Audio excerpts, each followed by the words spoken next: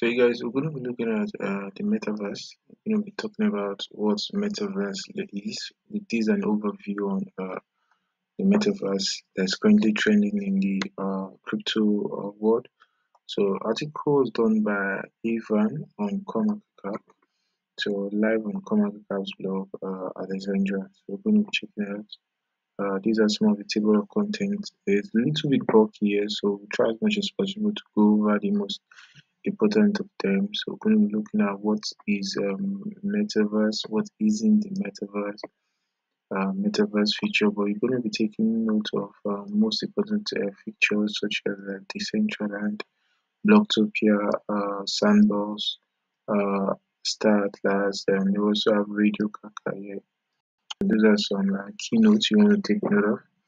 So it talking about Facebook's recent rebranding to Meta has now caught the attention of billions of users. So with Facebook's new intake of making the company Meta, there are lots of questions that needs to be addressed, which we'll be looking at in this article. So what is in the metaverse? Before we dive into the understanding what the metaverse is, to be helpful to us to understand what it isn't, so we'll often hear people say that it is a derived form of virtual reality (VR), but that is not the case since the metaverse isn't really limited to a digital realm in which the world of virtual reality operates. In fact, it extends far beyond that. So some often say that it is just another theme park for the digital space. That again is true to a certain extent because the metaverse can have a space that is similar to a theme amusement park. However, the idea of a digital theme park is limited because of what it offers. In that sense, while the metaverse can definitely offer that experience, but it extends much further than that. So we see some even link at the concept of metaverse to a game like Fortnite, and this is where most people get it right because the idea of a metaverse in some way is quite similar to the idea of entering a new world of gaming like Fortnite. The main features of the metaverse are like having a consistent identity across various closed platforms, giving users the ability to get compensated for content and being a gateway to multitude of features already offered by the game. However, because this is a closed world, this again fails to encompass the much wider expanse of the metaverse. So, guys, these are some brief updates about what isn't the metaverse. So, you want to take note of this. We're going to look at what is the metaverse. So, while it is quite hard to define what the metaverse is, the metaverse is simply a wide expansion of digital space where users can interact with each other in real time and get similar experiences to what they experience in the real world, and in most cases, even more. So, as against the virtual reality, the metaverse happens to be more of an advanced stage to that. So, you want to check out more notes on this. It said this definition of the metaverse highlights a crucial point. So the fact that it is wide expanse of a digital realm that can be said to be continuing the realm of the real world. So the only reason why we put the real world in double quotes is that it is conceptually hard to distinguish between what the metaverse is and what the non-metaverse is. So guys, you can let us know in the comment section what you feel the metaverse is and what you feel the metaverse isn't. So the metaverse is an extension of what we define as real because it's not limited by the physical spaces of the world that we operate in. They also say the metaverse is synchronous. A crucial point to add here is that it offers synchronous communication between users. So you can discuss, interact with lots of people at a particular time. So it offers potentially users, billions of users, the ability to interact in real time. So a metaverse is a thriving economy.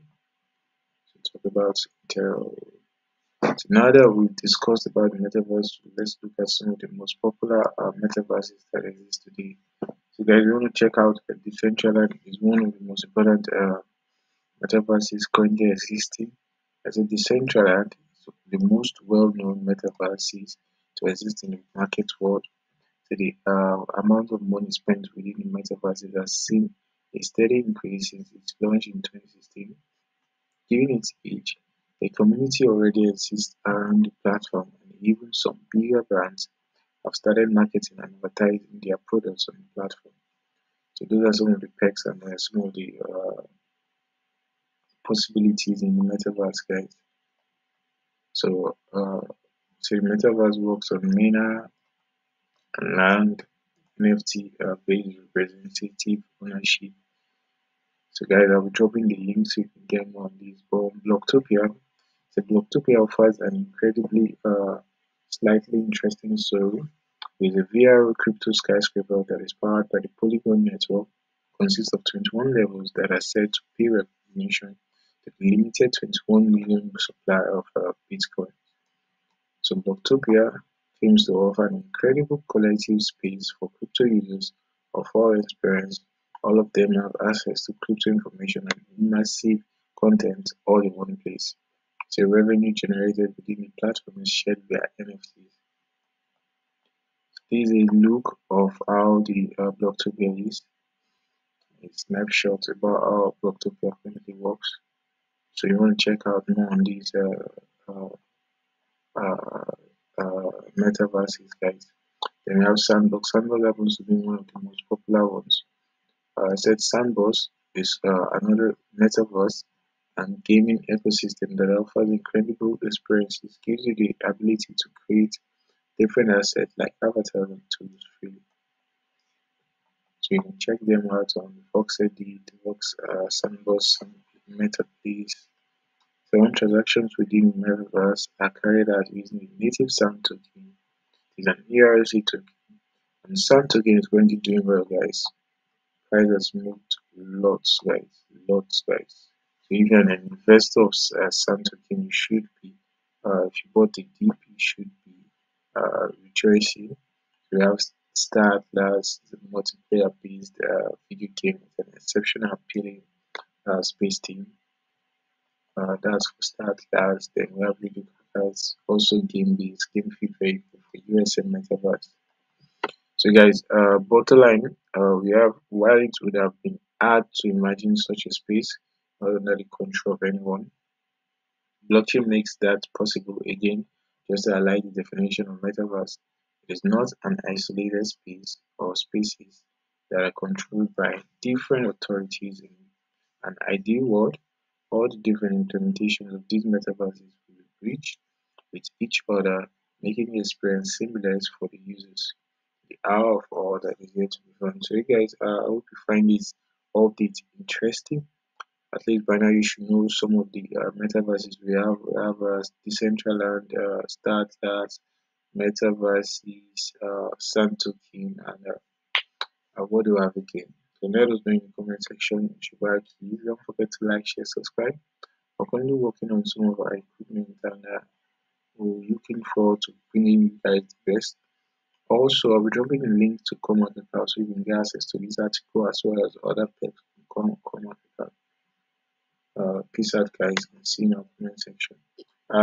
Finally, we'll be doing an airdrop, guys. So, our airdrop is live. So, once we get to 1,000 to 5,000 subscribers, we'll be giving a giveaway to our top subscribers. So, you want to be among those people who will be giving out crypto giveaways or more. Peace out, guys.